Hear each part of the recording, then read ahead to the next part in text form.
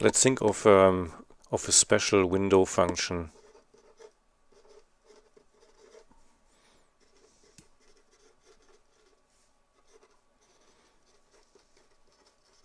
Special window function which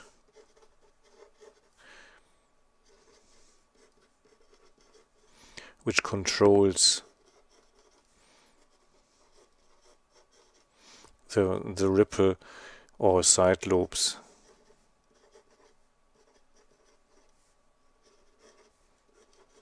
of the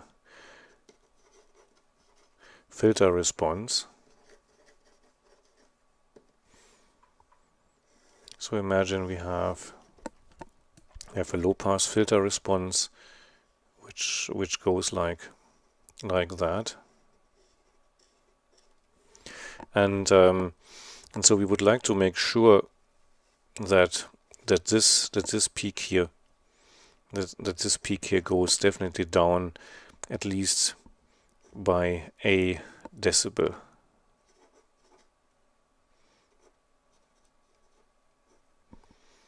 A decibel or more. So we would like to specify something that we say, okay, so that's at least 8 decibel or even better. And then plus we would like to control the transition width.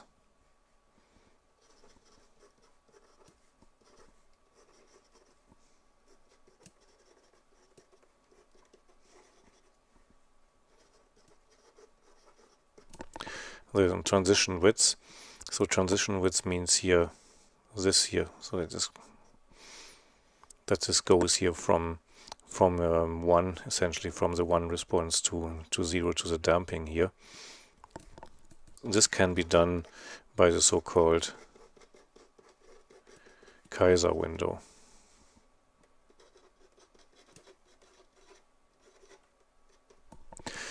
So with that we can define this. Yeah, so A, that we would like to have a certain guarantee that this bump here is at least a certain amount of decibel below that, and that we have a certain transition width here.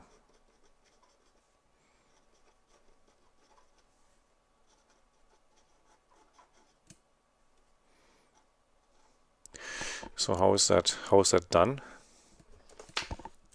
So with the Kaiser window, that's actually an empirical formula which is not necessarily grounded in very deep mathematical terms,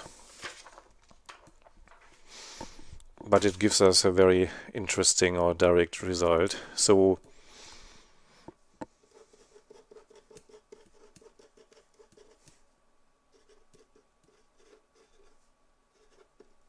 Kaiser window. So the first thing what this mass provides us is with number of taps required.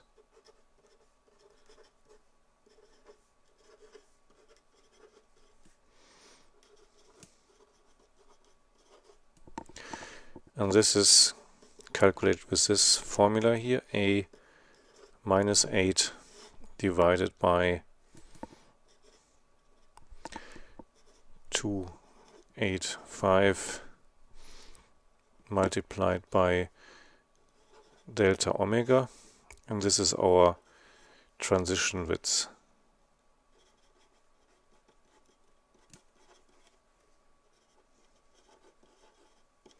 Transition width in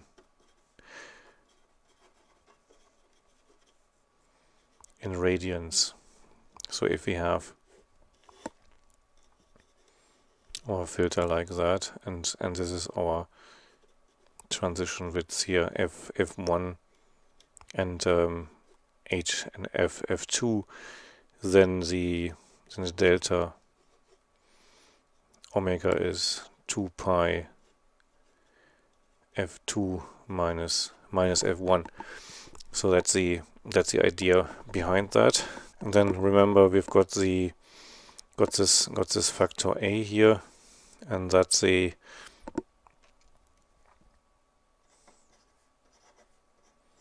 in decibel the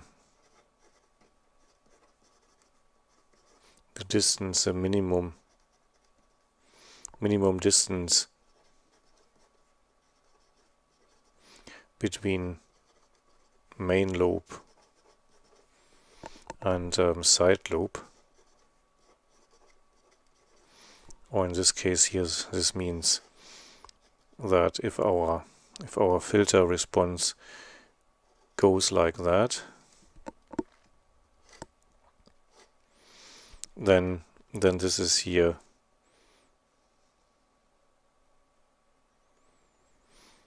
the minimum decibel between this here and the first side lobe here. So that's again our frequency here. And so that's quite a useful calculation, which gives us the number of taps required with this magic formula here. And then with that we are getting also our window function.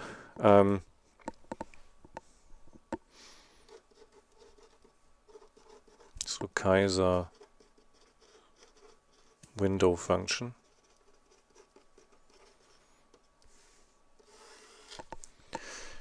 So that's defined as omega n and then I0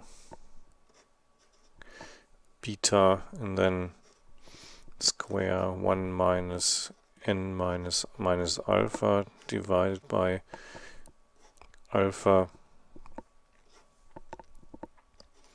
square, then another bracket around this here, and then this one, and then another bracket around, and then divided just by I0 beta. So now we've got these two parameters, alpha and beta here. So we need to define these for the window. That's again, it's as I said earlier, it's an empirical measure. So we are getting numbers which have been found out to be useful here or valid. So if a is greater than 50, we take this formula.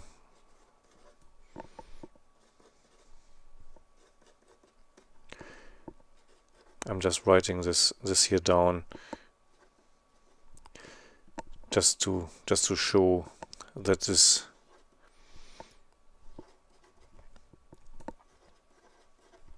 has been done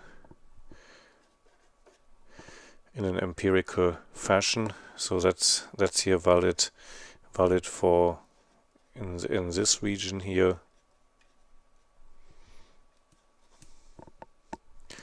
And then otherwise it's 0 for a smaller than 21, and alpha is m half, what we have calculated before,